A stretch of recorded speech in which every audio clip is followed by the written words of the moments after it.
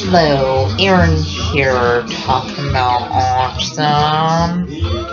Autism is kind of like a brain debated but social interaction, and autism makes it hard to process what other people are saying. Also, autism makes it hard to process other people hugging and kissing, and autism makes it hard to process other people holding hands. Also, autism makes for people are anxious around large crowds and loud sounds, and autism makes for people are anxious wearing backpacks. Also, autism makes for people are anxious at school all day, and autism makes for people are anxious on the school bus.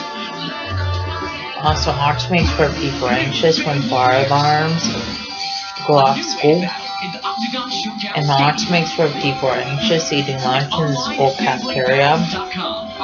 Also, just to let you know, the signs of autism are lack of social skills, lack of eye contact, and lack of speech, and lack of communication. Also, when people act up in school, that's a sign of autism. Also, when people have low grades in school, that's a sign of autism. Also, when people stim in school, that's a sign of autism. Also, stimming is kind of like hand flapping, and hand motion, and hand movement, and hand fidgeting.